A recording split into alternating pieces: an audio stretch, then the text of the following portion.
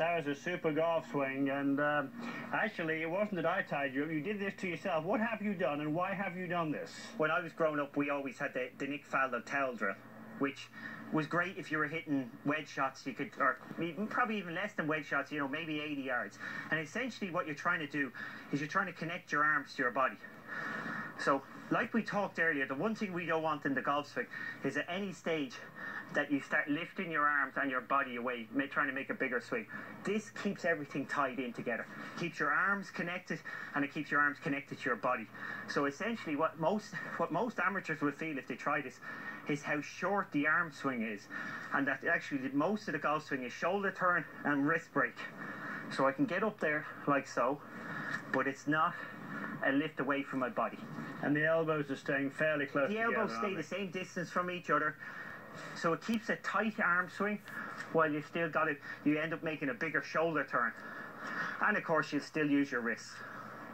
Okay. Now, this is something you told me that perhaps you will have on the road with you, and perhaps you'd even use in a hotel room at night. Is that right? I use it quite a bit in the hotel room, just to give me connection. Again, just want to swing nice, 3/4 length half swings, stay nice and connected, elbows stay together, trying to get away from any temptation to make this lifting motion in the backswing. And as you can see, if I do lift, I start to separate my elbows. I love a swing drill, something that gets me doing what I want technically without me thinking about it. So as I'm swinging here, I've got no conscious thought. I'm looking at my target, I put the club down, look at my target, I swing, purely thinking about my target, not about my golf swing.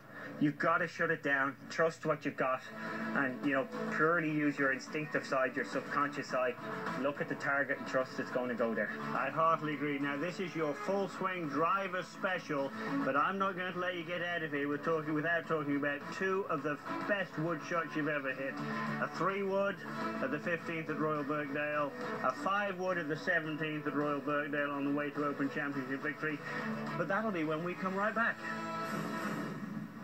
Golf Channel Academy is presented by Bushnell Golf and the Tour X. Slope technology when you want it, tournament legal when you need it. Mizuno MP25 irons. Better feel, better distance.